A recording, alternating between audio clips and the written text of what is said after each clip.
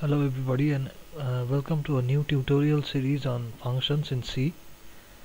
So your assignments for today are as follows. So the first one is write a program to print hello world using function.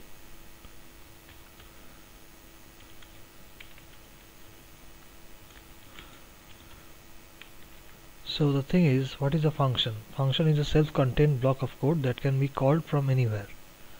So the main reason why we use functions is to ensure modularity in our program. So if a function doesn't if a program doesn't have a modular structure, it becomes too lengthy and unorganized. So using a function while writing our program helps us to clean up our code and gives it a more organized and a more efficient look. So the first one, it says write a program to print hello world using function. So we all know what is the standard procedure for printing hello world using the main function. So remember that the main function that we traditionally use in our program, that is also a sort of function, but here we'll be using a separate function other than main. So the function that we'll be using in our program, we'll have to call that from the main function. So all functions in C, they do not start executing until and unless I call them from somewhere, and in this case we'll have to invoke the function, that is, we'll have to activate the function by calling it explicitly from the main method. So first of all, let me write the code for this program. So first of all, I'll write include stdio.h. then I'll be writing my int main method.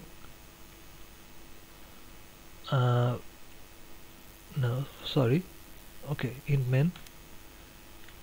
So after that, I'll be giving a parenthesis which will contain our body of the main method, and here I will type hello 1. So this hello 1 represents the function that will be calling from the main method. So now let me write the body of the hello 1 method. So as you can see that hello 1 doesn't actually return any value to the main method. So here what we'll be doing is we will simply write void hello 1, and we'll write our code in this method. So here I'll simply printf hello world. We can write any sort of text over here. So as the objective of the program is to print hello world, I'm including the statement hello world inside the printf statement. So this constitutes the entirety of hello 1 method. So after it prints the hello world statement, this program is essentially completed. So there are a few things that you need to keep in mind while writing a program. So using a function, that is, so in this case we are writing a function called hello world, and we are writing a function called hello 1, and the hello 1 function is printing a body of text called hello world. So you can see that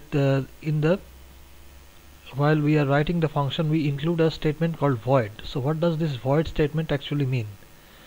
So the void statement actually means that this function doesn't return any value to the main method. So whenever we are calling a function, so here what we are doing is we are calling the function from the main method, calling hello 1 from main. So this hello 1 function will not start to operate on its own unless and until we call it from the main method. So it will start, this function will be activated the moment we call it from hello 1. We call it from the main method. So as long as we don't call it from the main method, this function will simply not work. So when we call it from the main method, what happens is that this function gets activated, because you can see this line of text is exactly the same as that of this function. So the name of this function over here and the name of the function that we have called from the main method, they are an exact match. So when we call this function is invoked, and it goes inside the body of the function, and it prints the hello world statement. and this function does not actually return any kind of value to the main method. So for that reason it says that the return type of the function is void. Okay, so there is one more thing that I okay, first of all let me run the program and show you how it works. So let me make it hello function, hello func. Let me name it as like this. So C source file. So obviously if I run the program it will show the output hello world. So there is no problem in that, but the problem will start to occur if I cut the program from here and I paste it down below the main method. At that time the problem will start. So let me just try to run the program once again.